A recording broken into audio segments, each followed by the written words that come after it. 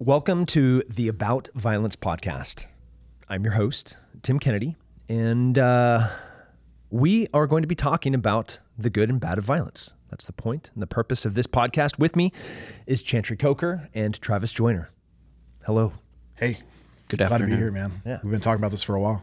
Yeah, and we're off though. It's crazy. So this is our first one, and this podcast, we've been wanting to do it. We have been needing to do it, and now here it is. My background is now 17 years in special operations. I'm a master sergeant in special forces, Iraq, Afghanistan, and then about 20 other deployments throughout the rest of the world. Black belt in jiu-jitsu. Obviously, I fought professionally for the UFC, fought for the world title a couple of times for Strike Force.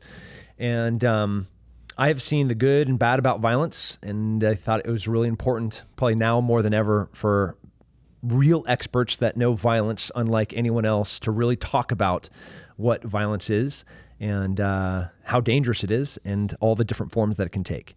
So that's my background. Chantry. My name's Chantry Coker. I did 4 years in the Navy, got out, honorable discharge, went on to be a EMT, worked on an ambulance for about 2 years, and then moved on to being a firefighter, spent 6 years as a firefighter, and then got tired of that and decided to go be a cop. So I've been a cop for about 7 years now. I've done everything as far as like patrol. I've done some plainclothes stuff, doing like street crimes, and then moved on. Now I am on the SWAT team, full-time SWAT team.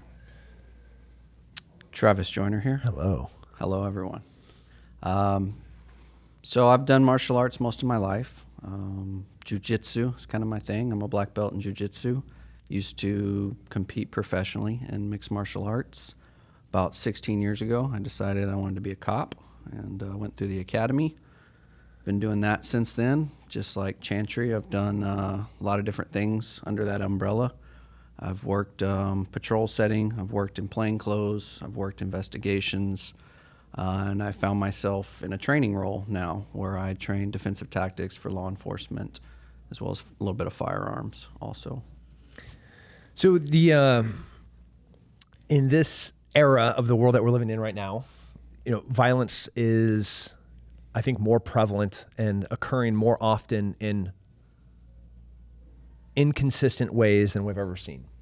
You know, if you go back to the World War I, World War II, you would see these large violent occurrences that would happen in war, and it was really limited to that specific use of violence. As you know, kind of after the 60s and 70s, we started seeing it happen in society more and more in less controlled ways. Now in 2022, you see somebody hopping in a vehicle and driving through a crowd. You see active shooters. You see violent crimes are at a record high throughout the whole entire nation and pretty much every single cosmopolitan metropolis type city. So you also see a society that is less capable to fight violence than ever before. And for me, one of the reasons I wanted this podcast was we have a unique opportunity, we on this side of the cameras and mics, because we have literally dealt in violence our whole entire adult lives. Yeah. Like this is all we've ever done. Yeah. Good, bad. We see, like, people think they know violence. They think they've seen violence. They haven't. Like, very, very, very few people have ever seen what real violence looks like. And, you know, I don't want to break how ignorant and naive they are, but it's important for people to realize how dangerous it is and how important it is for people to be prepared to address it. Yeah, I think a lot of people don't have a realistic idea of what, like you said, they don't know what real violence looks like, and they have this this movie perception of how they're going to react to it, even though they've never trained. They just saw it on TV and they're like, well, that's what I would do, you know, if I was in this situation, which is a great thing, like sheepdog response, whenever people come in and train and they see like just how powerless they can actually be whenever they're going against somebody that's motivated or just a little bit more in shape, or, you know, whatever it is, some training. And then you talked about it, the gap between like the really violent people, you know, the wolves out there, the predators, they've always been predators, right? They've been doing it their entire lives. A lot of them started, fighting or whatever they had to do at very young ages. And then we have like this very soft population that's been very well protected and isolated, and they don't seek out how to prepare themselves to deal with those situations. So there's a lot of contributing factors, I think. Yeah. Just in the past 24 hours, we have seen 2 instances of, I think, extraordinary heroic heroism. One was a young man, 22 years old, responding to an active shooter at a mall in Indiana. He is barely trained. He was legally carrying in a place where that should have been a pretty soft target. And he heard the sound of gunfire and he ran towards it and saved who knows how many people's lives. A few hours later, a pizza delivery guy is driving down the road. A house is on fire.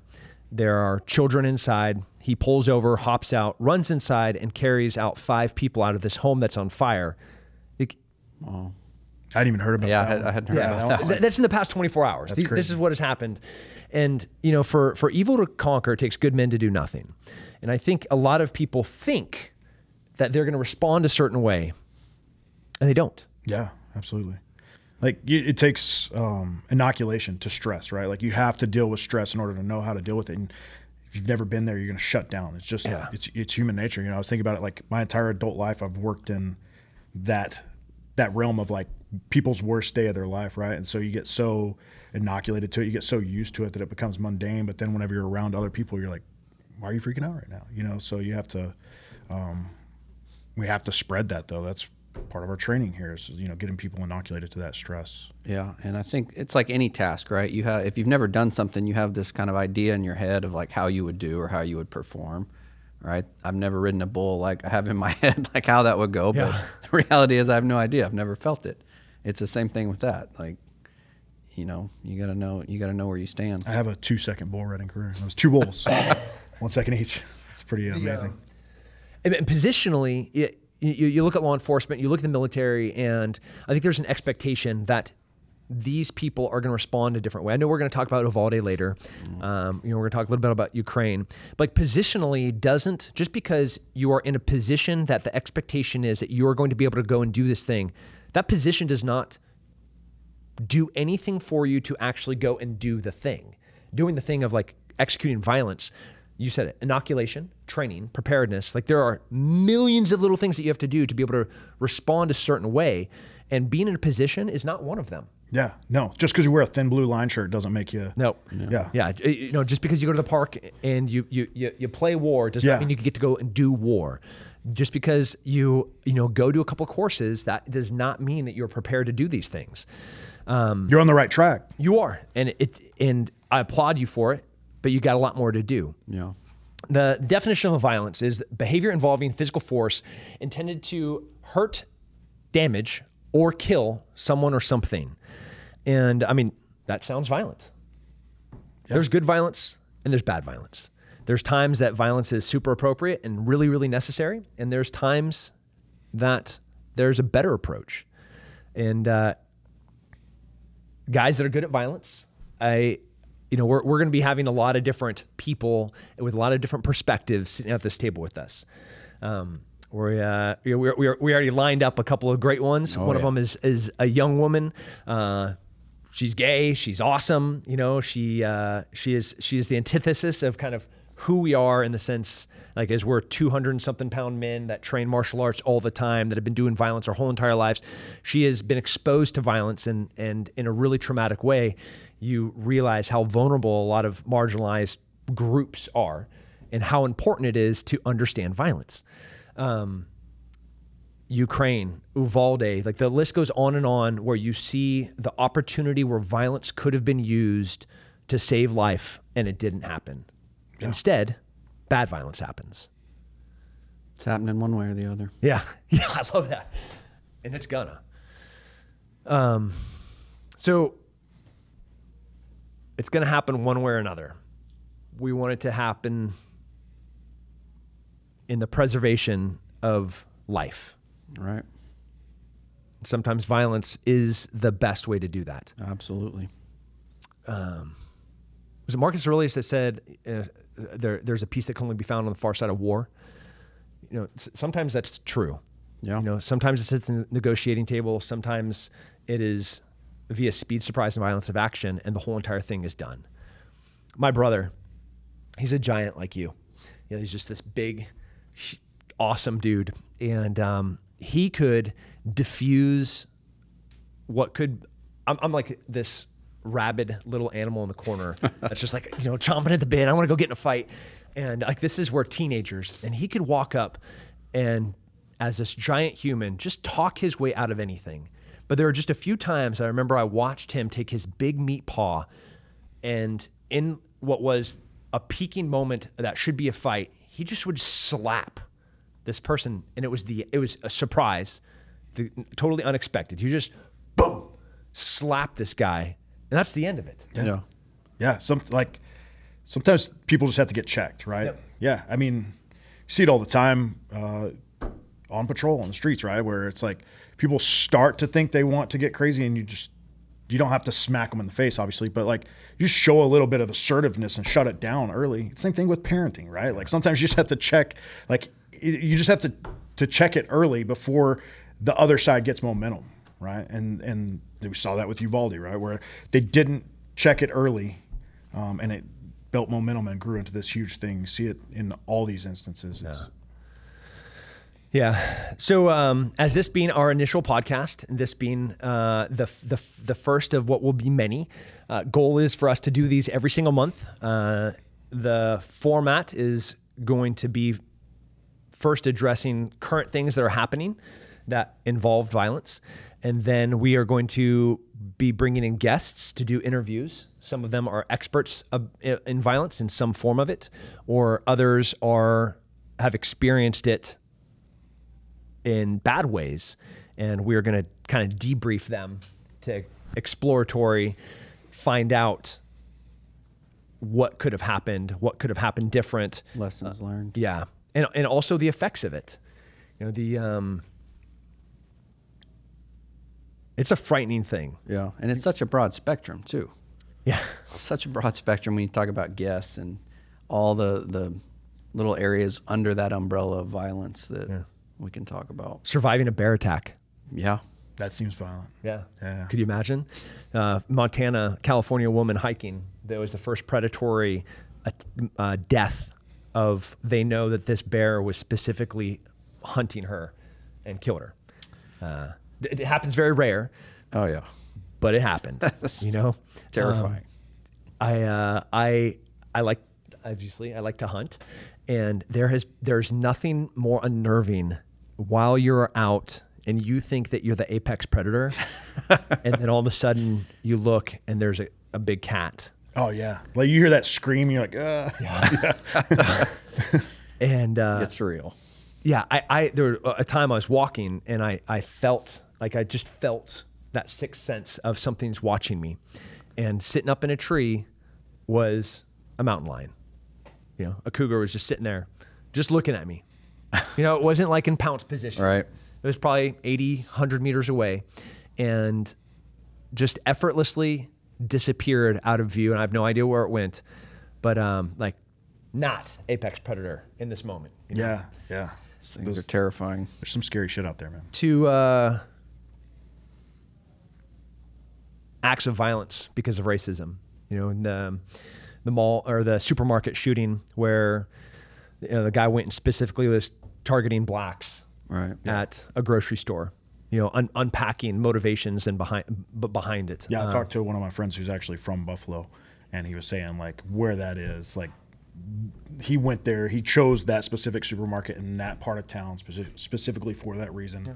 And then, you know, you even watch the video and like he points his muzzle at like a white guy and says sorry, and then you know that's where the feed comes. Oh yeah, no doubt. Like, it's insane. Yeah. You know? To places of worship, you know, we see violence happening in both directions, where people are targeting a Black Baptist church or a white Pentecostal church or a Jewish synagogue or a mosque. You know, you see it, and I want to understand the motivation behind the perpetrator a little bit. Never to glorify them, but to, like, for know yourself and know your enemy. Like those are important things for people that practice this job, that do this thing of going out and protecting people. Knowing what the other side looks like. I've been working on trying to understand what an active shooter is, who that person is, for the past few years, and it is a hard thing. Yeah, that's a lot to unpack. Yeah. But, well, we have a lot of time to do it, and we're going to bring some of the best and the brightest into doing it. So today we're going to talk about two kind of current ongoing things that are internationally known. One is Uvalde and the other is Ukraine. I got back from Ukraine 36 hours ago, and curiously, as soon as I landed and I was going through immigration,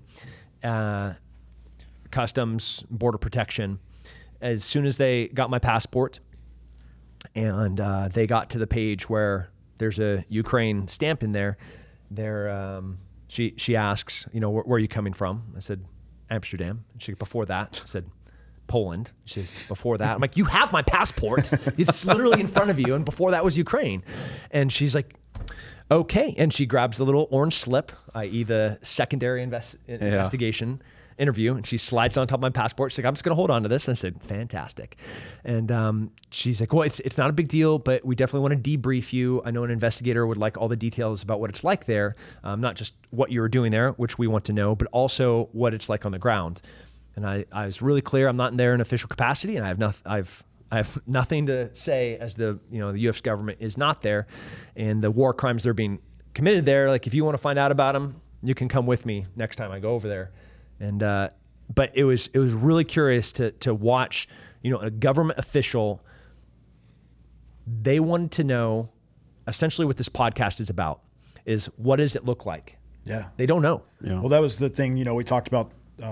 Kind of what we're going to cover, and you put out Ukraine, and I was like, well, let me research this a little bit. The information is so far, like, from here to there, it's so polarizing. I got a text last night at 3 o'clock in the morning, and the text was explaining to me, I'll just read the first sentence. You are on the wrong side. Russians got the point. And stop this charade that, oh, look at me, I'm fighting for the Ukrainian side. What a great dude I am. First of all, and then it goes on berating me about, and in this ignorant text, it goes on and on, regurgitating all of the propaganda talking points of the Russians. And I could sit there and Google, and I could use all the Ukrainian propaganda. I can use all the Russian propaganda. I could go on CNN and use all those talking points. I could talk to U2, like he just was in Kyiv filming a music video. I could use everything that he just said, and I can go over to Fox. I could use all their talking points, or I could do what I did, which was know that human life is important and go over and try and help and understand something firsthand. There's nothing like firsthand information. And the spectrum of people that I have to deal with right now that are speaking from positions of ignorance.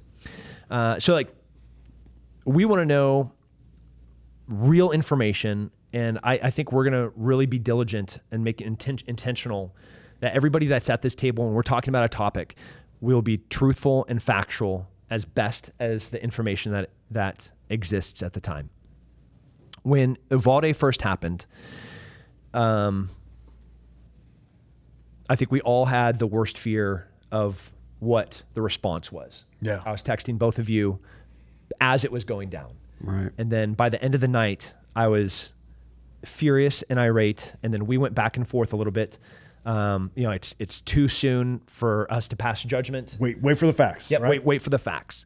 Because if you wear a badge, if you wear the uniform, if you got that American flag on your shoulder, and you are in a position to go and do a specific task, and you don't go and do that task, yeah. Yeah. So let's dive into Uvalde. Let's do it. All right. Yeah. Okay. So Uvalde is a small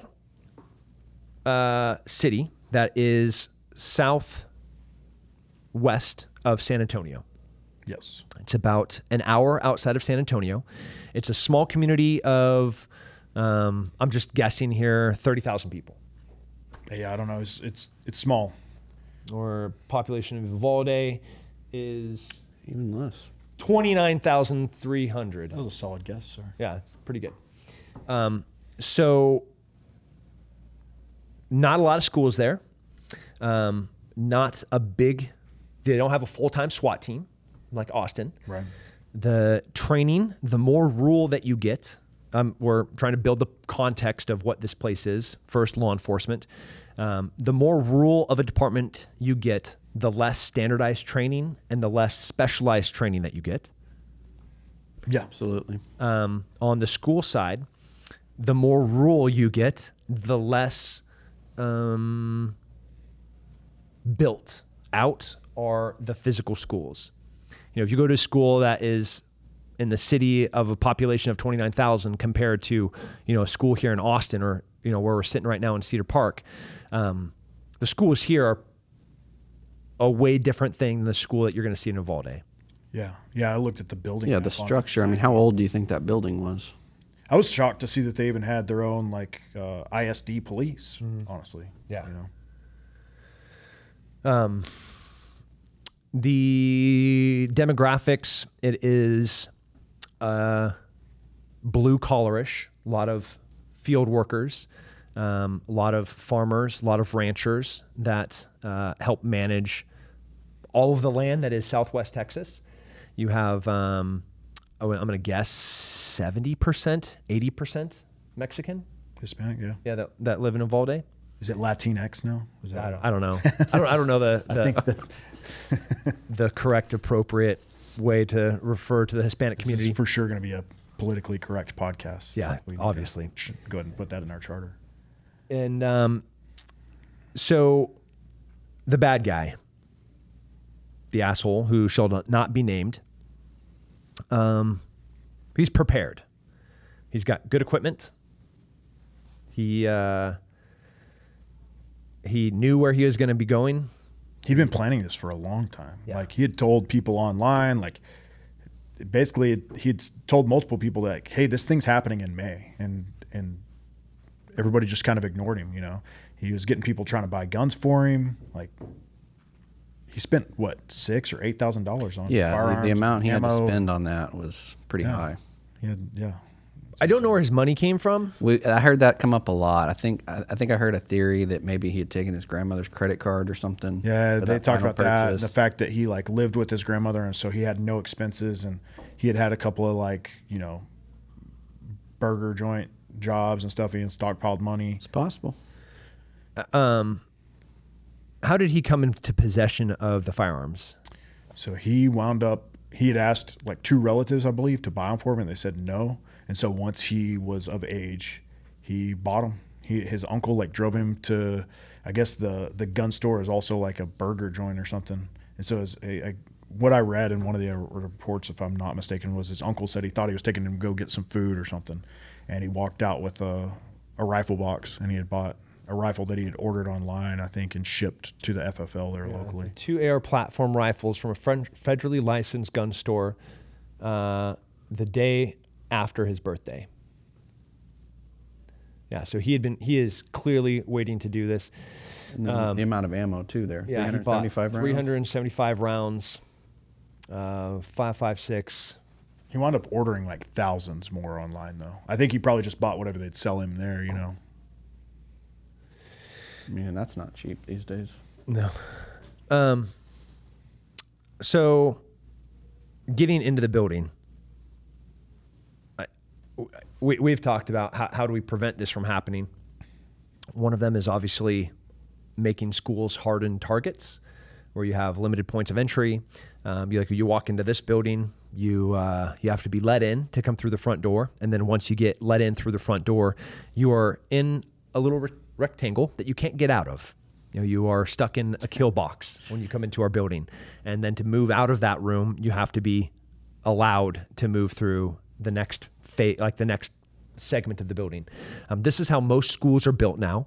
You have the first, as they're building schools now, Newer this schools. is how they are now building them. But they're like, yes, but no, right? Like, there's still doors propped open at any school you go to, right? Like, that's what drives me probably the most crazy about this whole thing is since Columbine, nobody's addressing like the real issue of like, if we really wanted to protect the children, why aren't we securing the schools? Like banning guns or mental health is what everybody always wants to go to. And it's like, those are long game stuff. But even if you take away all guns, like how many kids could you kill in a kindergarten class with one of these weapons off this table?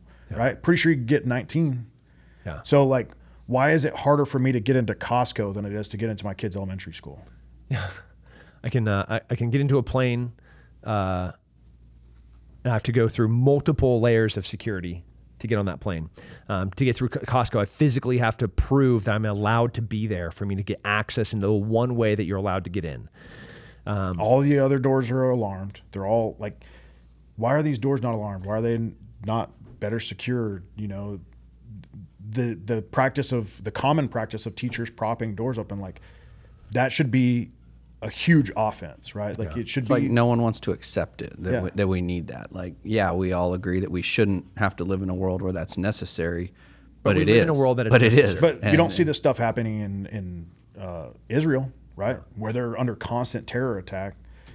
These aren't happening at the schools in Israel. So why is that? It's because they're hardening their schools. Yeah, right? They're hardening their schools, and they have a society that is addressing mental health.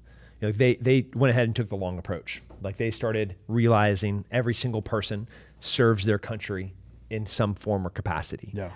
There is nothing more dangerous than a broken young man, and we have a lot of broken young men. That's the reoccurring theme on all these, right? Is like they're all the same, like they're all the same fractured, broken little child, and you know, violence being used for good or being used for bad, when that masculine testosterone energy is directed at something in an unhealthy way, it is so dangerous. Absolutely. Yeah. We're seeing that now more than ever. And you know, I was talking about how difficult it is to understand this active shooter. The one commonality among all of them, like some of them came from affluent families. Some came from very poor families. Some of them had, a lot of them were raised by a single mother as their kind of sole care provider. You saw a lot of that. You saw a lot of medication. You saw a lot of history in receiving bullying. But the one thing that you have across all of them is that they are broken young men. Yeah, agreed. And on the school shooting side, when you look at every single one of these schools, they are soft targets. So let's define the difference between a soft and a hard target. What is a hard target? They're going to have some level of security protection. They're going to have, I mean, if you're talking about physical locations, right? You're talking about places that are hard to gain access to, maybe not just the building, but even the facilities around it, the parking lot, anything like that, you know, where you have controlled access points getting into, security cameras, you know, fallback places to where even if those things are breached, then you can get to the next level of security. Yeah. It's a hard problem to solve, right? Yeah. Anything with the right tool and resources and equipment can be solved, but the more layers of security, the harder it is that problem is to solve, especially for an individual. Yeah. So on that spectrum of hardened targets, let's use like a nuclear power plant.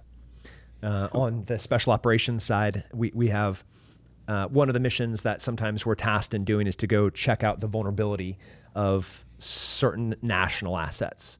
So, hey, can you go play as the bad guys and go to this location and see if you can solve this problem? You know, so a nuclear power plant, you have the exterior perimeter, which is completely surveilled. You know, you're going to have not a single inch of this fence line and the access points that are not physically observed. So any object, the wall of China is only good in preventing people from climbing over it, where you have people to stop people from climbing over it. So any obstacle that is not observed is not really an obstacle. Nuclear power plant, every single inch of their exterior perimeter is observed and controlled. They have limited access points, multiple ones. So you have a thing that pops up that stops you from driving in, and there's somebody that will look at you, and you have to have the right credentials for you to get access into this place. And then that thing goes down and you're allowed to move in. Now, in that first moment, you are stuck there. They have some really rad weapon systems that will end your day in this little box and not allow you to go in. If somehow you are able to get past this kill box, you then move into another secondary phase of control where they have ways to stop you as you approach the main facility. Once you get to the main facility at the parking lot, they have another set of overwatch where the cars get parked. Somehow, if you're maybe get past the first and second, and now you're in the tertiary, every single inch from the parking lot to the main buildings is observed. Then you go into what you do for your job there, and you again have to prove via limited access, that you are there to do that thing. So even if you had a reason to get on there, if you go into a different area that you don't have the right permissions, you're then stuck again. So that's going to be on the far end spectrum, right? You know, and then still on hardened targets, some hospitals, some military bases. Yeah, I mean, even in hospitals, you know, like you can only go so far into hospitals before you have to start badging your way through doors and stuff like that, right? So, even basic government facilities. Yeah. The Pentagon. Oh, the Pentagon's like, possible. remember the little surprise they have when you get off the railroad or the train that goes in there? Take that corner. Yeah. I was at the Pentagon a couple of weeks ago. I'm a Special Forces senior NCO with a top secret security clearance. And I go through the front and I have an appointment to be there. And I still get stuck in their bulletproof locked sector with people with guns that are proving that I'm there. And then I still had to wait 30 minutes as they positively ID'd that my appointment was me and my military ID was the thing. There are two Tim Kennedys. Apparently. Interesting. Yeah. And you should fight him. I would want to fight him for the ultimate title. Yeah. I need him. You have to change your name. Yeah. There can be only one. Like, I got stuck in essentially the kill box, waiting permission to be allowed to go in there.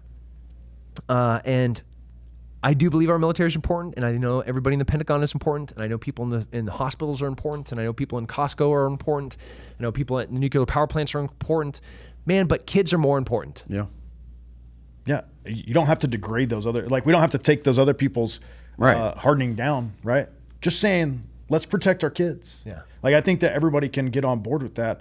It's just crazy to me that it hasn't happened yet. You know, like since '99 was Columbine, right? Like, how has it not become the main talking point? Like, why is all this money that we pay in taxes and all that stuff, why hasn't it gone towards that? Yeah. So most of your property taxes are what goes to schools. Right. I pay a lot in property taxes. A lot of property taxes. I could definitely buy a couple of locked doors, I'm sure. Yeah. And security cameras. I mean, we have tested cameras that can tase you. Yeah, they're coming out with some interesting stuff. Yeah. We have locks that I press one button and the whole entire place, you know, the magnet permissions that are electronic that go to a single hub. There's one person sitting there monitoring anything. And when they go like this, not a single door can be opened. You know, and there's also like drop downs in hallways where you can lock somebody into a specific place and nobody can move more than 5 feet when I press one button. Yeah. Not in the schools. I guarantee that there's fire suppression systems in all those schools, and I bet that they're all up to code. Why isn't there a code on this, on locks, right? On securing the building. All right. Let's get into the chronological order of events. And I don't want to watch the video. I've watched it a few times, but I think we got to watch it at least the first couple of minutes. Yeah, the first for sure 5 or whatever. Maybe after he's wrecked and he's making his way up to the school.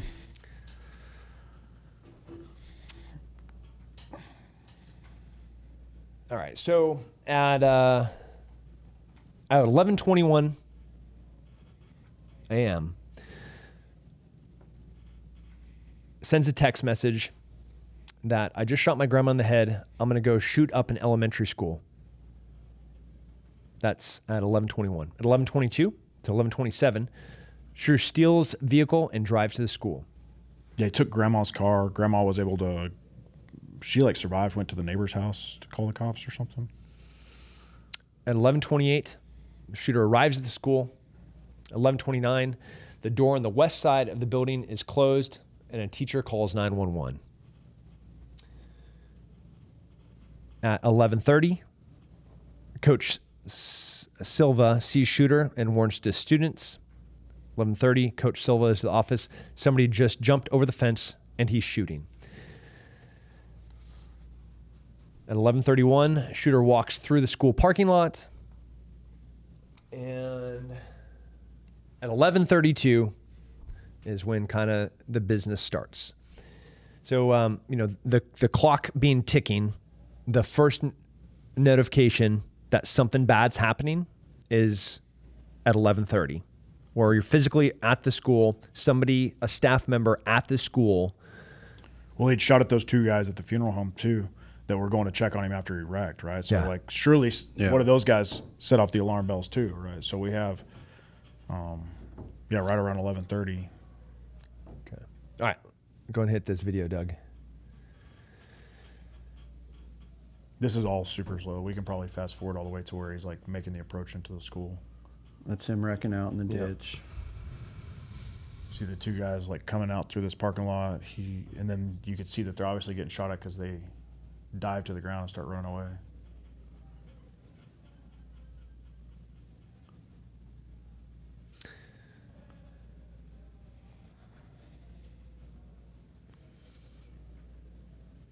All right, hit pause for a second. So 2 dudes are walking up, doing the Good Samaritan thing. A vehicle just crashes in front of the school, and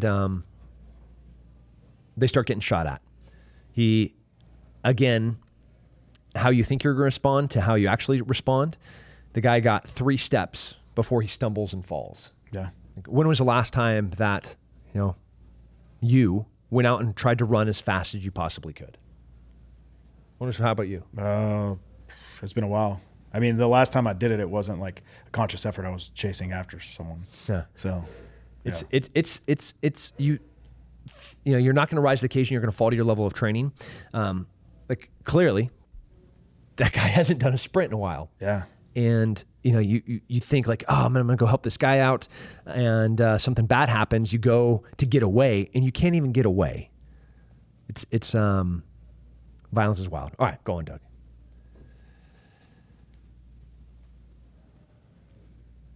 Fast forwarding. So we're at 11:31.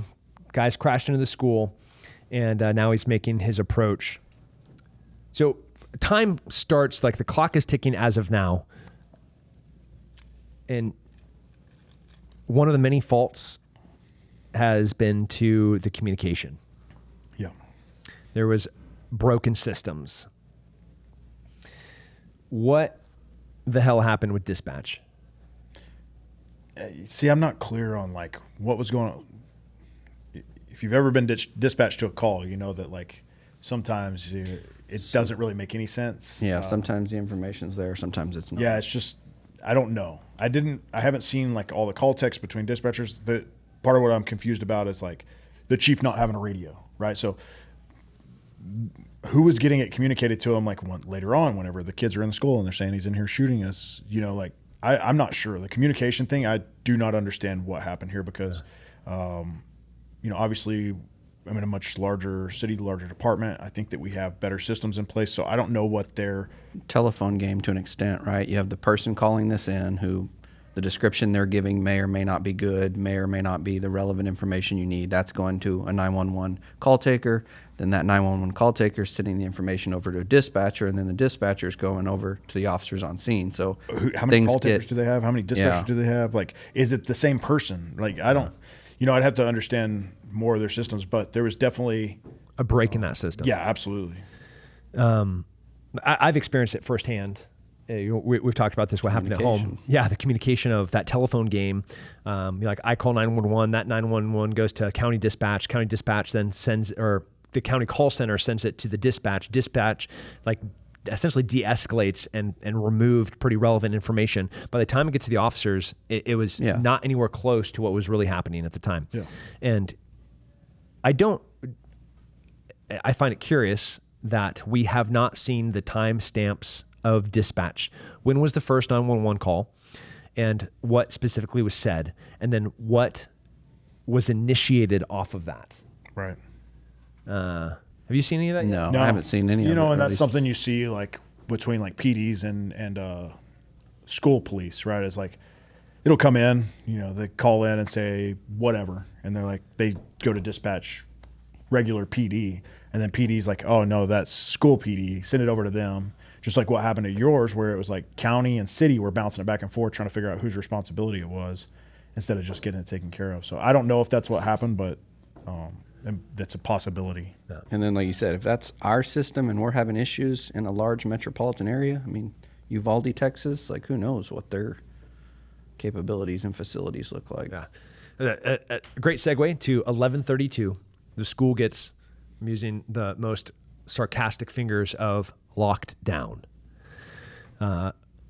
Locked down to me means you can't move. I would agree. That is, you are stuck where you are.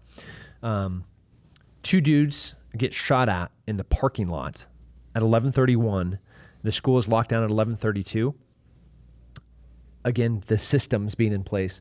How is there not the God computer, the motherboard of all security motherboards at every single school that shows me which doors are ajar? Yeah. And if that is my primary exterior security, like if that is your access to my building, what is the secondary and tertiary? Like if I have a red light at a door that says that this door is open, this door is ajar, how can I not have a way to lock and isolate the access from that? Yeah. The technology's there. Like The technology's there. We have it. Like we can spend how many billions of dollars supporting something abroad, but we can't make our schools have a gate that comes down, Yeah. It's insane. Like we either don't care about kids, which clearly we don't because our education system's a mess and our schools are a disaster and we're falling further and further behind the rest of the nations on this planet. But okay, 11:32, school goes into lockdown, and 11:33, oh, this boils my blood. Shooter enters the school Right after the lockdown. after the lockdown. And they initially tried to blame the teacher, saying that the door was propped propped with the door rock, open but or something. that turned out to not be the case. Just the door didn't lock. Yep. So, and they said like around all the doors, there's little painted rocks and stuff that are, because it's just so common to prop the doors. And they also, I read that they kind of ignore the lockdowns because they get so many lockdowns from bailouts from people running from the border that they'll like crash like and Border bail out. Patrol And so they crashes. had like an insane number, like 90 or something, some insane number of bailouts. So, the boy who cried wolf, right? Like they just. I mean, that Pull it road leads directly into Bracketville, which is one of the highest trafficked areas. That road goes directly to Eagle Pass, which is that is the peak of drug and human trafficking along the whole entire border is right there at Eagle Pass. So, I mean, that road to, when you think about immigrants bailout, like doing a bailout, this isn't some poor person from Venezuela that's trying to find their way to the United States. Yeah. These are hardened criminals that have, like the person that is claiming asylum, they already walked up to the nearest Border Patrol agent and said, I'm seeking asylum. Yeah. And they were welcomed in and they are being processed at the border. So that is like the first phase of the good group of people that are trying to make it. We are all immigrants, every single one of us that live in this country. If you're not Native American, you're an immigrant. Well, welcome to being America, the melting pot of the planet. The group that is good, they are stopped at the border and they turn themselves over and they start the immigration process or the asylum seeking. Whatever they're doing, that happens right there. The next group are the group that don't want to be interdicted by Border Patrol. And these are human traffickers, drug smugglers, or repeat offenders, somebody that has a criminal record. Now, if they have made it past Border Patrol and they have made it past the next phase, which is kind of the Texas Department of Public Safety troopers along the roads, then you have specialty teams that are trying to interdict these guys on roads like this. So when we say a bailout, and they were inoculated to so many bailouts, these are real criminals trying to get away from police whether they're smuggling drugs or smuggling people. And like, it is legitimate that these lockdowns were happening, because you do need a lockdown when a criminal bails out of a vehicle when he's running they're from the desperate, police. right? Yeah, people would do scary things via desperation. What the context of what this school is the perfect recipe for a disaster. Yeah. Yeah, it was like a long time coming. It was only a matter of time before this happened, or a bailout happened where a guy goes in there and, you know, complacency had been built. Complacency by law enforcement, by staff, you know, by the physical systems and processes that were in place. Like this was the recipe for disaster. All right, 11:35, 2 minutes after the shooter has entered the school, Uvalde police enter the school. So if you watch the video. Yeah, let's go and go and fast forward all the way to hallway video. So. Do you have audio up on this?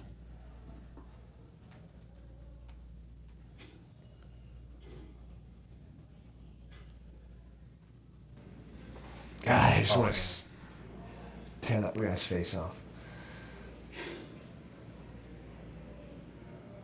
This poor kid right here. Yeah.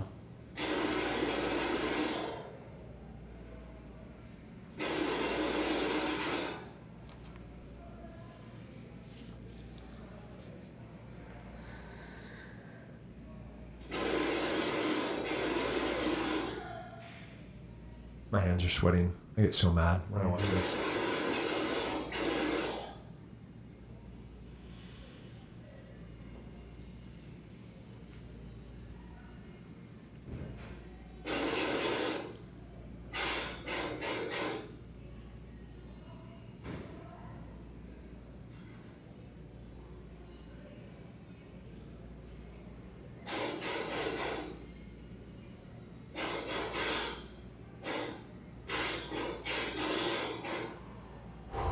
Every one of those bullets is intended for a little body, too.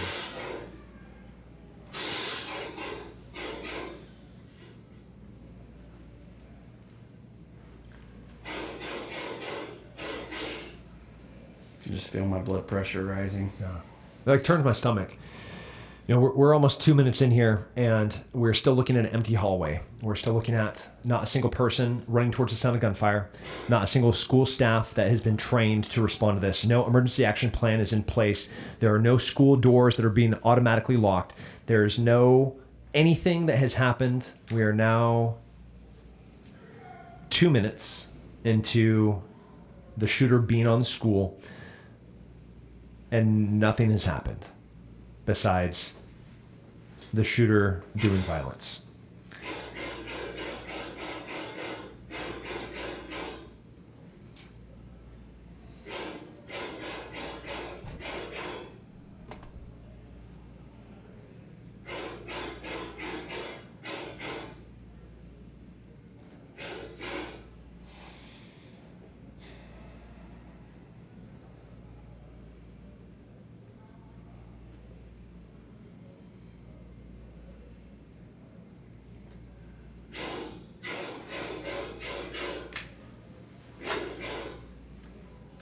Okay, so at 11:35 and like 20 seconds is when the first patrol car rolls into the parking lot. So there's still active shooting going on as they're coming in. He's saying shots fired. This guy doesn't even want to get past the doorway here.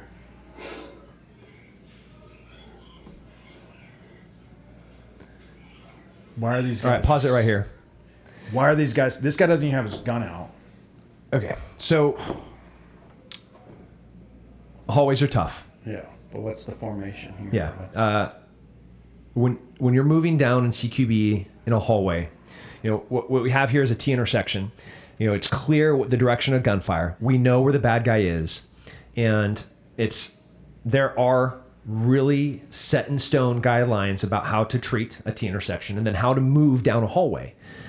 Watching guys switch back and forth, nobody is in control and nobody knows what the movement or direction of travel is. Like this is one of those things that Alert puts out too. You know, like officers are able to get this training for free through. I mean, Alert's right down the road. Yeah.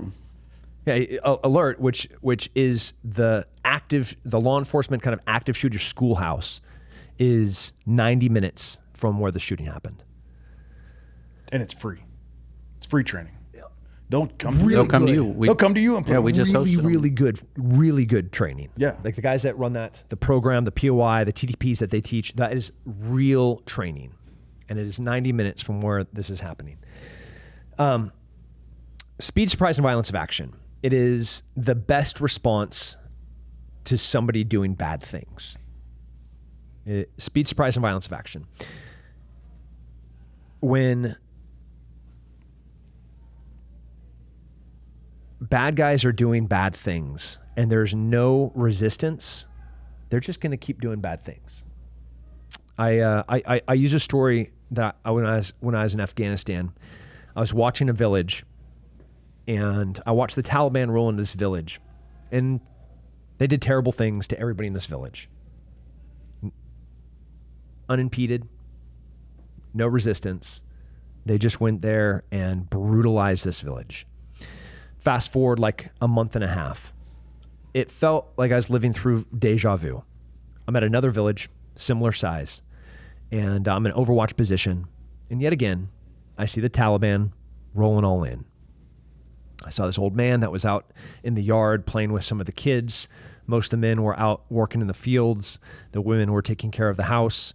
Like this is pretty tribal, small peasant village. But this old man goes and gets a muzzle-loaded rifle and cracks a round off at the Taliban as they're rolling in. They, like a fart in the wind, scattered and disappeared. Now, I don't know how old this guy is, because I was looking through a big, powerful optic on my rifle. But old men in Afghanistan look really, really old. Yeah. He could have been 200. Yeah, you don't know if he's I don't know. He 20 or looked 200. eternal.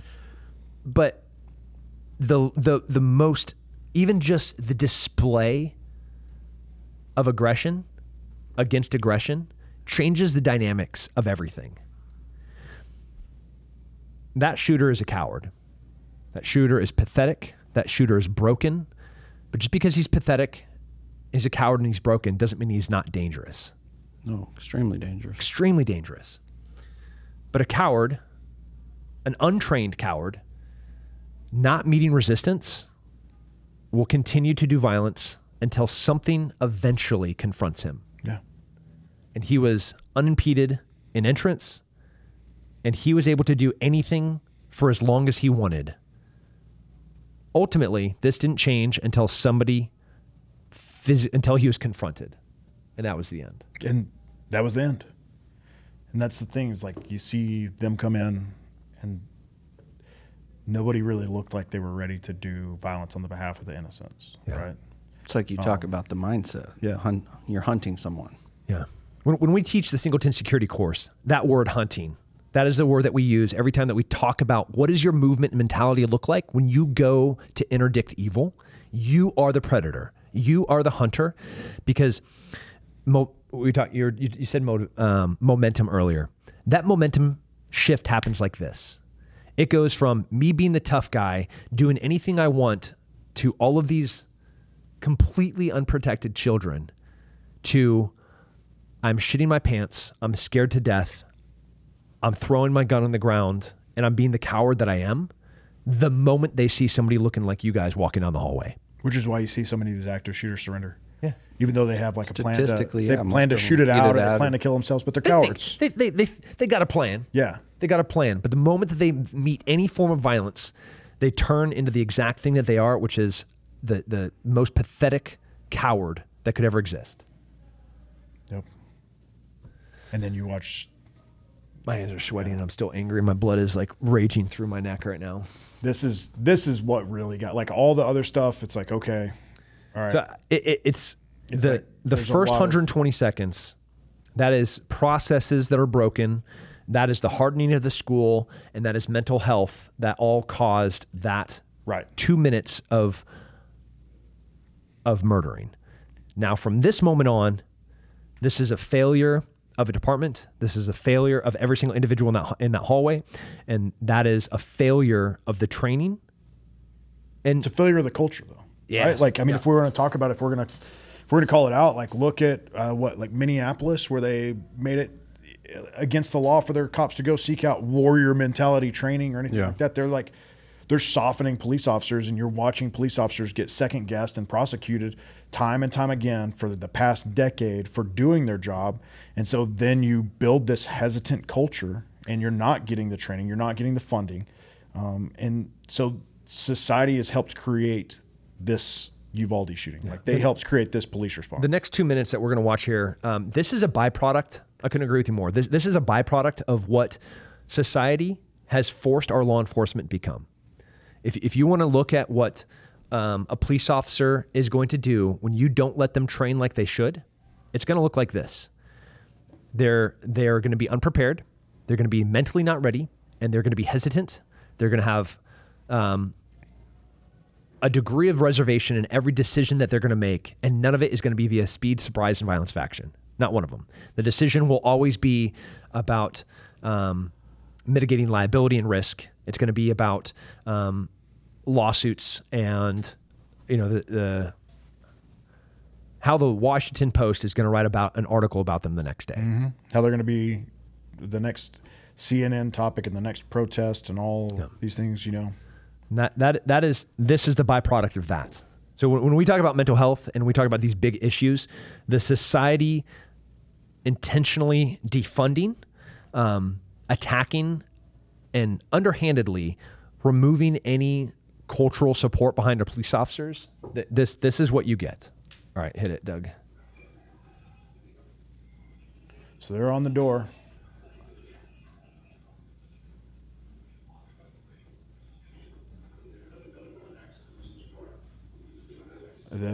You got guys holding rear security back here, position Sewell over here.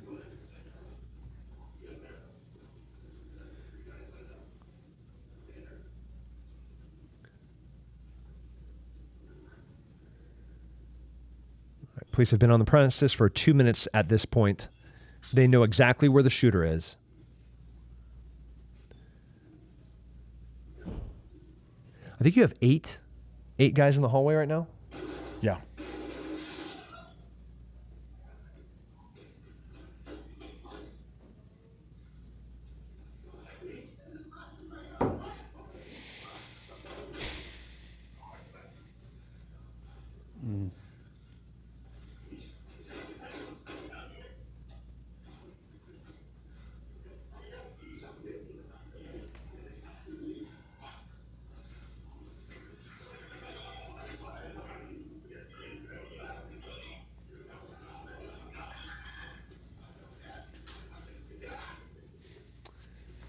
All right.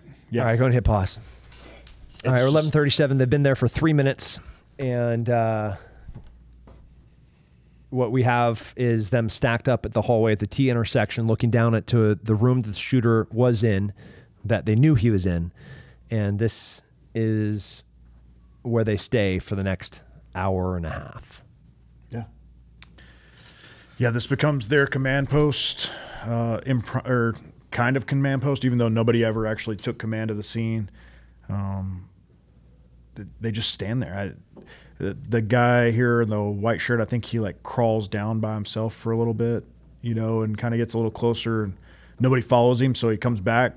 It's wild, man. It's wild to watch. That's where all momentum died, and it was not regained until 12:50, I think, is whenever Vortak finally made entry on it. Yeah. I know it feels easy to be on this side of the screen and sharpshoot what they did there. All of us have not been on this side of the screen. All of us have been on that side of that hallway and respond a very specific way. Yeah. Yeah, I mean, I think we've all responded to something that it's like you might get shot. I might get shot here. Yeah. Like that's You're the reality. running towards it, and you're like, all right, this might be the one. But you still go. But it's mindset, right? Like nobody wants to get shot. Like that's a human reaction, right? But what's on the other side of that door that's more important, you know? It's like I signed up. And if more than anything else, like you said, children are on the other only side like of that door. true innocence, right? Like there's the drug rips and things like that, to where it's the drug dealers being held by another drug dealer. You know, they put themselves in that situation. But these are like true innocents that deserve like. And they deserve you're our being lives. given an opportunity Yeah. to potentially save one of them. Dakota wrote, Yeah, I was actually about to bring that up, because Dakota said he'd rather attend like 40 first responders funerals, right? Something to that effect. yeah. So I'll read it. Yeah. It got, Is it sensitive? yeah, it got sensitive. All right. I've been waiting to see what all comes out of this before rushing to comment, so here it goes. These cops are cowards and there's no excuse. They should be held accountable, but trust me when I say it's not just their fault. It's the system's fault, and the scary part for the public is that it's not just with police, it's even worse in the fire service. See, when you call 911, you expect that you have people coming to help at all cost. That's only on a rare occasion. The training taught to first responders is mentality of not my emergency. It's their emergency, and we're only there to help. The first responders who are willing to train and give their lives for someone else are looked at as reckless and unsafe cowboys by the fat, lazy, selfish pension chasers that are taking the taxpayers' money. This will only get worse until the culture changes and the leadership and the accountability is passed through at all ranks. Also, sum it up with this. It should be more acceptable to go to 40 first responders' funerals before one child's funeral, because that's what we signed up for when we took our oath. If we disagree, we aren't the same. Yeah, Dakota called me a day or two after Uvalde, and in all of his eloquence that Dakota has, he just said, "Bro, what the fuck?" You know. Yeah. We talked about that of like, I was like, and that was still early on. I said, let's just wait for the facts to come out. You know, I was trying to give them the benefit of the doubt, but there's just, it's not there. And you know, there's a million different angles to go at this, but let's talk about training, all right? Yeah, we can all look at that and see the tactics and the movement and stacking on doors and things that we could improve on, right? From a training perspective, when you do baseline training, you set your students up for success, right? You teach them the learning objectives, you give them an easy softball scenario, and it's unchallenged, basically, right? If you do the right things, you win the scenario. You know, even if these officers are getting training, are they getting just the baseline training very sporadically? And we know they're not getting to the point where they're getting pushed in scenarios and getting shot at and having to deal with that, you know? Yeah. I had we ran that law enforcement protector 1 here during what this April? Yeah. Yeah, something like that. And we had a major from Texas Department of Public Safety. Vince. Love that. That's guy. his name. Yeah, Good he's a dude. cool dude. What a great Good dude. dude. Shout out Vince. But he said something, he got mauled. Yeah. He jiu-jitsu is a superpower. Every police officer should train in it. It not only does it condition your body, it conditions your mind. It conditions your mind to be in uncomfortable positions that you have to work through that, and you are not in control of everything that's going on. Actually, you're in control of exactly half of what you're doing. Yeah. Now you're fighting a fully resistant opponent that wants to do something to you that you don't want them to do, and you're trying with all of your heart and all of your might and all of your ability to do something to them that they're trying with all of their heart, all their might, and all their ability to not let you do. And that is this beautiful thing that is jiu-jitsu. So when he got done, we were fighting for guns and knives. And Vince asked, why isn't every single police officer doing this? He recognized, and this is why I was so impressed by him in that moment, because I brutalized him. I dragged him to the deepest depths of the ocean, and I dragged him to the bottom of that ocean, and I drowned him there.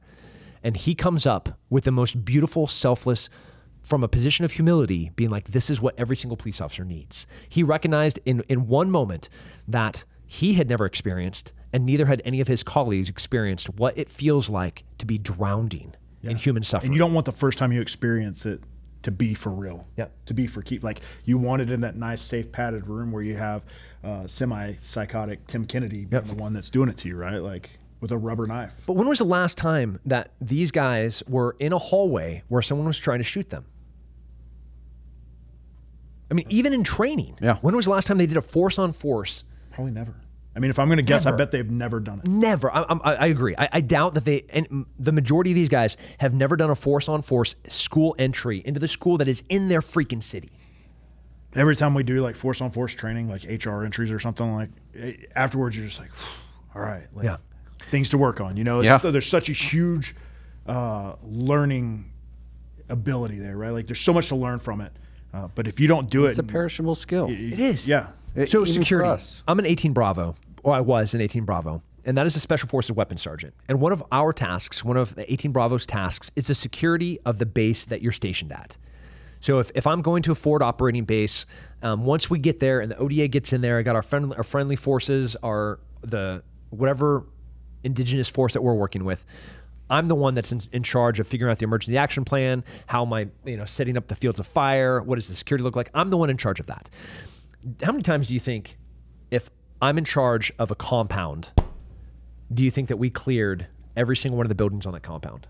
all the time. All the time. All the time.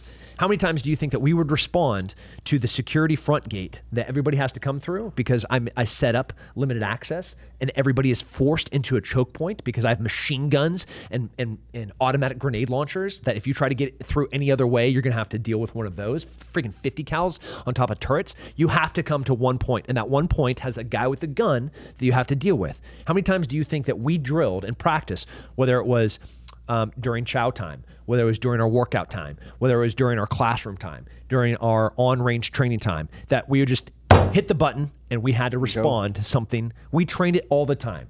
So if it ever went beep and that flare goes up, you got 12 Green Berets that have rehearsed and practiced the exact thing that they're supposed to do. If you're a police officer and you have not physically cleared the school in your city, shame on you. If you're the police chief and you have not gone and talked to every single school principal and scheduled the times that you're going to go and have your police force work on clearing that building, learning every single angle, figuring out how they're going to make it a more hardened facility, shame on you. Well, here's the thing with that, though. Double-edged sword, or the counter argument to that is a lot of teachers and schools are not police friendly these days. Like there's been times to where you go into those schools and they're like anti-police. It's a reminder, right? Yeah. Like we don't want to have to think about that. Yeah. So it's I'm not saying that was the case in Uvalde, but I'm just saying like some of these places you go to, it's just become so commonplace to like just blame the police, just hate the police. That I've met resistance with school teachers and those things. They just don't like police. Has to change. Yeah. It's sad. Like police officer is not one of the like noble professions anymore. And again, what does that get for your recruitment? Like who are you bringing in as police officers if there's no real draw to the job? Yeah. Right. We need good men and good women again. Yeah. Powerful, strong, healthy, smart people that want to go and protect and preserve human life. Yeah. I mean, you're seeing it firsthand right now as a trainer. Oh yeah. It's hard. It's rough. But even when you don't get the greatest population of recruits, I know every generation probably does this. They look at that prior generation like, Yeah. Yeah. what a bunch of weak little. Everyone had it harder and rougher and was tougher. And Right now in basic training, I know that there's drill sergeants that are looking at this group and being like, how are these guys and gals going to go fight a war? Probably every police officer trainer at the academies right now is looking at this and be like, how are these going to be able to answer the call to go and do this? You can train people into doing this. Yeah. Well, yeah. I mean, it's a culture thing, right? Like you have to train the culture and the people will come. Yeah. But the problem is like you have the people, you have these few individuals that are ready to go handle this that come in and the culture beats them down or runs them off. So it's a systemic problem, right? Like we've got to fix the whole culture of policing and training and not having political activists being the ones that are running training. Political activists that are embezzling every single one of their donors and contributors. So I'll go ahead and throw Black Lives Matter under the bus. you defunded the police and they embezzled you for tens of millions of dollars. That is what happened. If you don't know, go and Google it. It is Black Lives Do Matter, and we should figure out in every imaginable way how to support those marginalized communities. But an organization that steals your donations and buys $1 million houses should be evil. And we should throw them under the bus for what they are. All right. So I said there's 3 things that we have to do in response to this shooting. I said, what do we do from here? 1, we have to make our schools hard targets, limited access points, armed guards, trained teachers and staff, and fail-safe doors and locks. That's 1, make our schools hard targets. 2, we have to address the mental health crisis that is a virus spreading across our nation. Our young men are broken. We as a society have been breaking them. We have emasculated them. We locked up society for a couple of years. We kept people 6 feet apart when every little boy should be running around, climbing, getting dirty, jumping, and most importantly, playing with his friends. We have to let young men be young men. They have to laugh, they have to struggle, they have to fail. 3rd, we have to enable law enforcement to be protectors again. This culture post-summer 2020 has limited police response, and we have turned them into this. So those 3 things, I think we can do all at the same time. Yeah, I think it's going to have to start as like a grassroots thing, though. You know, like if people keep on looking for like Uncle Sam to come in and fix everything. And they're not. Like, no, like you fix, like Jordan Peterson says, make your own bed, right? Like Fix your house, like fix your piece, like be a better community member, take better care of your kids and your nieces and nephews and your community, and be that leader for people to kind of follow. Go to your schools, talk to them, like go to the police officers, find out why your city council isn't supporting the training, you know, find out why these officers aren't getting the funding to go get this training or the equipment that they need. Like it starts with the individual. Yeah. Right. And everyone watching that video gets upset, but it comes down to that. Well, what are you going to do about it? Yeah. You know, what can you as an individual do? Yeah. Thoughts and prayers, likes, shares, and comments is not going to change anything. You should be at your school board. Get involved. You should be at your next city council meeting. You should be hammering your mayor's door down, making him change his school, making him make his city council allow police officers to go and get protector training. Learn how to fight, learn how to shoot, learn how to go out and save life. Because the way that you respond to violence like this is with speed, surprise, and acute violence of action. Yeah. It's the only way. There's guys and girls out there that want to do that. Yeah. And they're willing to, and you know, having, you know, we've been with Sheepdog for 4 or 5 years now, right? And same for you, is like you see people come through as like they have nothing. They're blank slate. And then we see them return, yeah. Right? And they're return students, or we see them, they're police officers that we work with that started as blank slates, and then a year or 2 later, you're like, all right, like they're a force multiplier now, right? They're a force to be reckoned with, and they're a force multiplier, and they start drawing in other people, training, teaching, doing those things. I mean, even whenever we first became friends, like I was a terrible shot. I would say at least by my standards, I was barely shooting, no grappling. A year later, yeah, it was wild. It was absolutely bananas. It was bonkers to watch you in a year transform. But it was just like, I decided that was the thing. Like, this is my profession. I owe it to my family and my community to be the best at whatever it is, to make sure that I get home every night and that the people that are around me get home every night, instead of just trying to collect a paycheck. Yep. And I really enjoy it. It's a fun process. I was like, wait, you're going to pay me to do the things that I like doing on my own anyways? Yeah, I'm in. I love Texas. I love Uvalde. I just spent 6 months working in and around Uvalde, and it's a great community. Only 2 coffee shops really that had decent cappuccinos. Plenty of great tacos.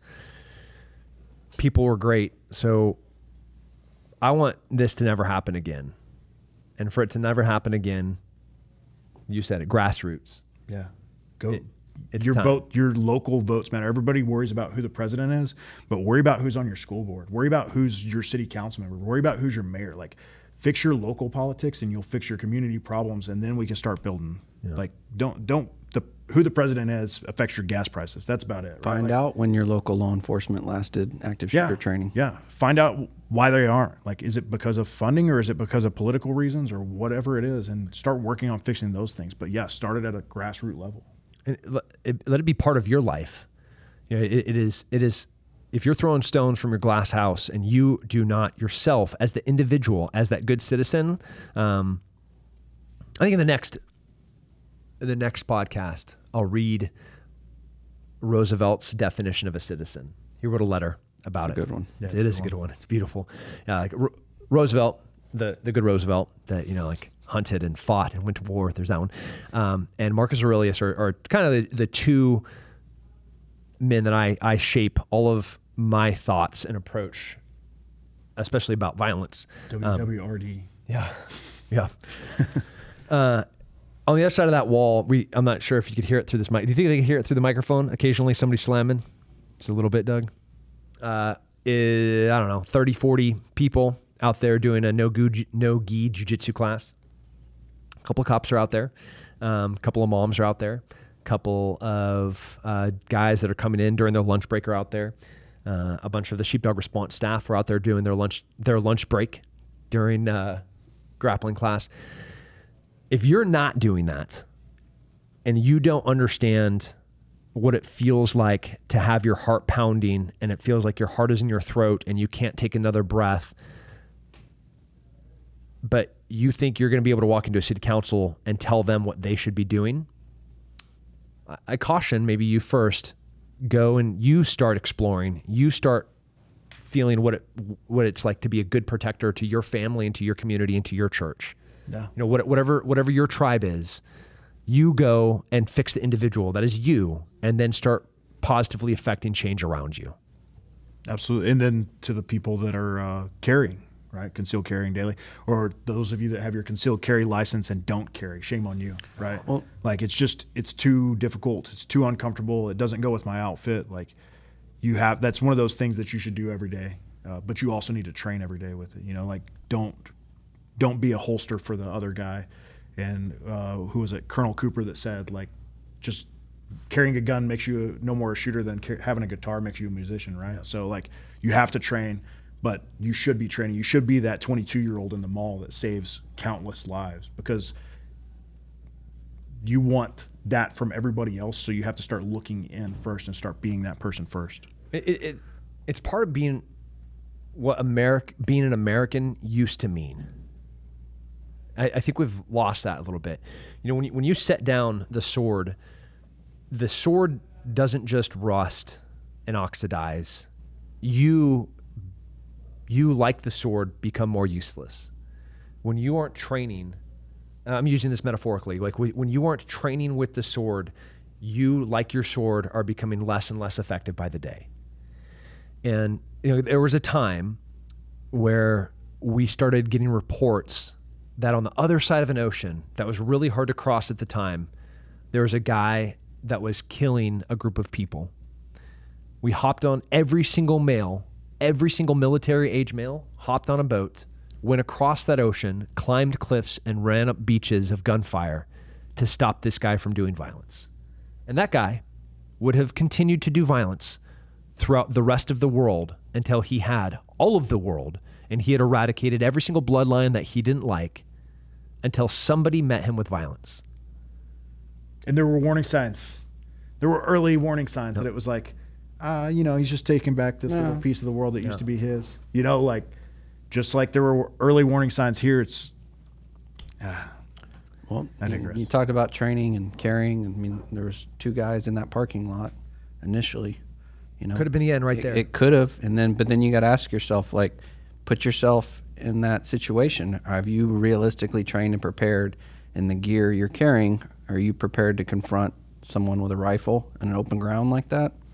Yeah, it's a tall order. There was the beginning. See if you can Google it. The start of an active shooter was. I think it was a janitor, a custodian confronted a shooter in the parking lot of a school. And it's a really short story. It goes like this. The bad guy drives to a school, has an altercation, walks back out to his car to get a gun, and then he is interdicted in the parking lot. That's the end of the story. Yeah. That's it. There's no loss of life besides bad guy. There's no victims. There's no children. There's no funerals. It's been done. And I don't know if that's That's it. not it, I don't think. But I mean, it's happened more than once. There it is. Maybe it wasn't. I mean, it's happened more more than once. And it was fairly recent, and I wish I could remember the exact city because I'm pretty sure it was here in Texas. But that's how the story should read. Prick shows up in the parking lot. That's the end. Yeah. That's it. I mean, not even We don't even get to any. not even taking it as deep as like an active shooter, but how many acts of violence can you go watch multiple cell phone video angles of where nobody Does intervened? anything. You know, there's this story, it was like in Florida maybe, where the woman was like raped on the train in front of people, or Chicago or something like that. She was raped on the tram, like the train in front of like multiple people, and nobody intervened. Yeah. Got to change that Like, put Gotta your cell change it. phones a away little bit at a time. and get up and help someone, you know? Well, you guys got anything else on Uvalde? Do better. Yeah, do better. Go train. Lessons learned. That was a lot. Sorry. So for our first and heaviest podcast, this is a pretty heavy topic. Not all of them are going to be heavy. Some of them are going to be funny. I know we have a couple of guests lined up that are hilarious. We'll bring in people that are very skilled at it, and some that are completely ignorant to it, but have experienced it in some terrible, sometimes some beautiful ways. But you guys want anything else to add before we wrap? No. I was I think we hit what we wanted to hit. talking about funny violence. I texted Gordon after the match the other day and was talking about because I was like excited whenever I saw it. I was like, mother. Leshademi Padre. I was like, it's a nod to Tim, right? So like my wife's looking at me like I'm crazy. We're laying there watching it, and so I texted him the next day, and he's all disappointed. And I was like, as much like shit as people are going to give you, I was like, just remember, Tim did this to a guy in a charity match. And he's like, what? I was like, yeah. So I sent it to him. I was like, yeah. Good times. So about violence podcast, go get trained, go stay safe, stay free.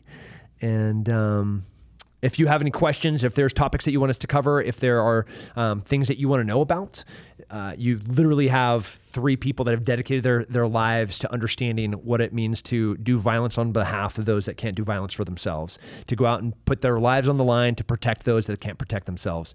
And that is a beautiful thing. It is something that I think has been demonized of late, but it is a beautiful thing. There's no greater thing that somebody can do than to lay their life down for somebody else. And first responders, the good ones, will go and do that in a heartbeat.